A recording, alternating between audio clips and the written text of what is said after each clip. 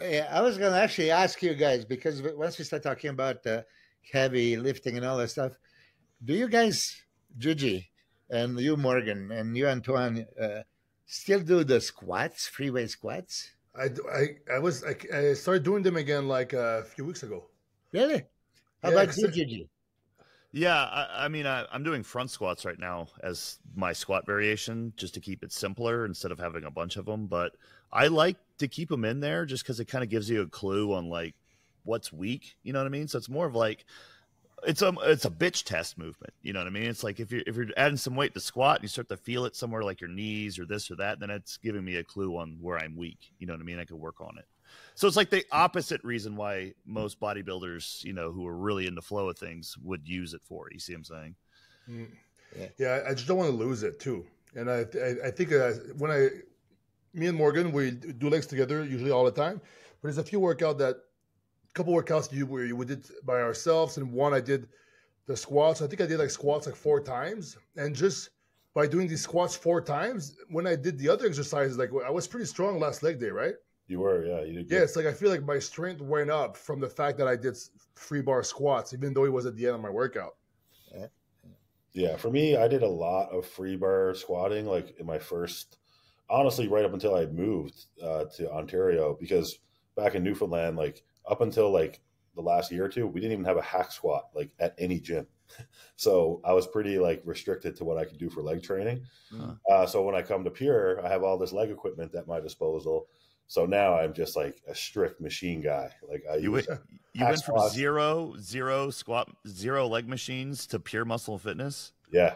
Besides like a Smith machine and like a leg. And his legs were already huge. So going from my 0 legs, to 400 I built my machines. legs with barbell squats, man. Like I remember when I was doing like 455 for like sets of 12, you know, when I was like, you know, a little bit younger, I feel like my quads were like the roundest and craziest they ever were. Obviously they're still good now. I have a lot more thickness, but yeah, and for me, like since coming to Pure and training with like the machines, my hips and knees have like never felt better. Like I have no joint issues at all now. So I'm not like, I'm kind of hesitant to go back to free bar squatting when I have something that's working so well, right? Okay, how many people in the gym do you see do the free weight squats? I've been to your gym when I met you there. I mean, I haven't seen anybody squatting. Not a lot. I see some guys do it, but most of the guys who do it really often are these powerlifting guys. Yeah. That's probably just Pure Muscle and Fitness, though, because in most gyms I go to, and I travel a lot, and I go to guest gyms just to get my workouts in, there's always someone doing free bar squats. Really? Yeah. I'm here in Vegas. I mean, I have to approach a guy that is doing it and congratulate him because it's a rare occasion that you can find anybody. I'm serious. Huh. Yeah. I never did a single leg workout back when I was pro without squatting. There was no way. By the way, yeah, it's probably too late for you guys to try it. I talk about this. My biggest accomplishment was 93. I had 4 shows back to back. So as soon as you finish the show on Saturday, Sunday I would go to the gym and do the legs because next Saturday you're competing again. But I just got that crazy, stupid idea to do like 10 sets of 10 squats, right? Yeah. You know, first week, I didn't time it. You know, I just did 10 sets of 10. And you do normally 1, 2, 3, 4, and then you keep four plates to the end. So then I said, like, you know what?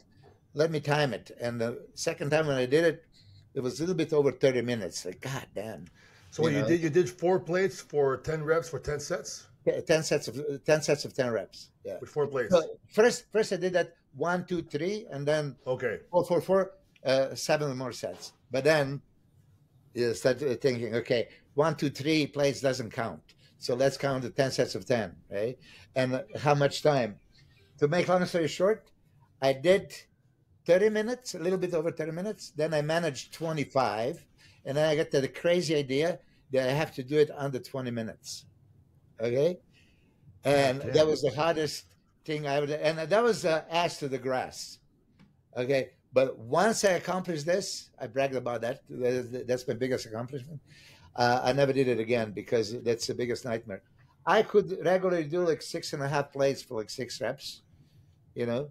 So 405 was good enough weight that you don't have a trouble first like 6 sets, and then that 7, 8, 9, 10 becomes a little bit okay. You gotta catch the breather and all that stuff.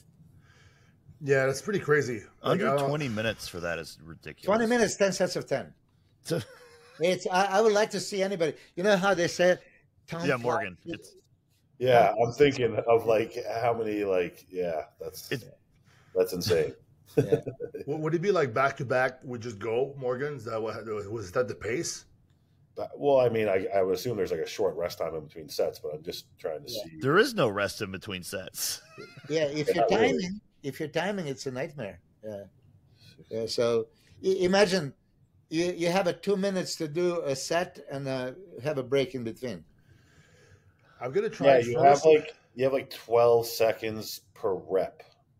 No. I wasn't going 12 seconds per rep. No, you mean no, I know. But I mean, like that's like the average, right? Like that's like the time. So you could do 100 reps, but you do 1 rep every 12 seconds. Yeah, no. But back in the time, you know how we were squatting, power squat. You know, of course, you don't just unleash and you go down and bounce. But I wasn't going 3 seconds or 4 seconds down on a negative. You know, you just keep it tight and then explode. Yeah. And, you know, never lock the knees, so you don't want to stop.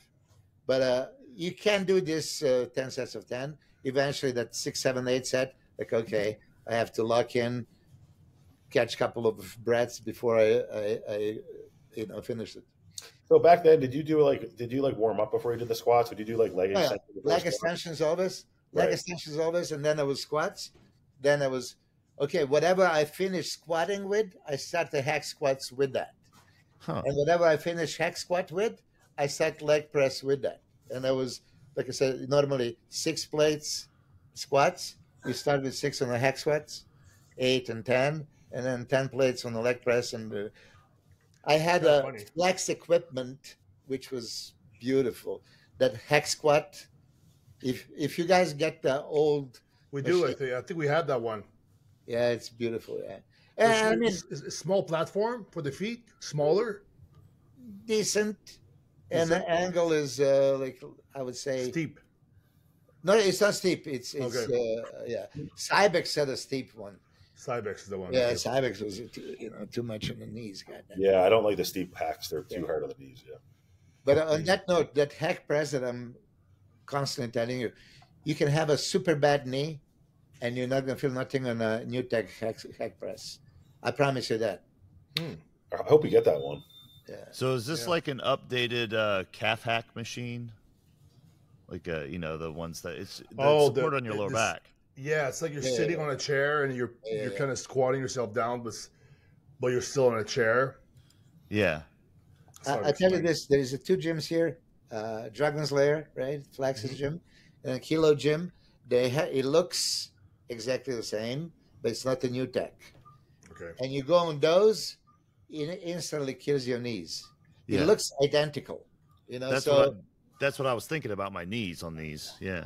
I'm telling you, I cannot explain it because it looks the same. Okay, it should be feeling the same. Oh my God.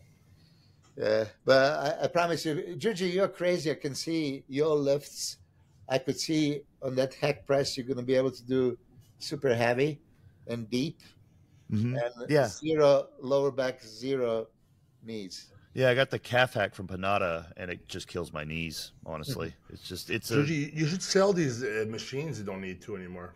I'm working on putting together like a spreadsheet to give to a couple people, and I'm going to kind of thin out some of the stuff because I've had the machines for 3 years. You get to the point where it's like, okay, like which one you like? Which ones I don't like. We should work out a deal with New Tech. Yeah, we'll see. Yeah, let me put together what I got over here. That would be the move for sure. I don't like the Panada leg stuff very much. No, I like the leg press, the circular leg press, kind of like the Cybex one. That was a hard one. That one was nice, but the leg extensions, the hamstring curls, I don't find those like. The Panada hack squat is pretty harsh. Yeah. It's like a short, like the lower back pad is like the back pad is like short. The pendulum is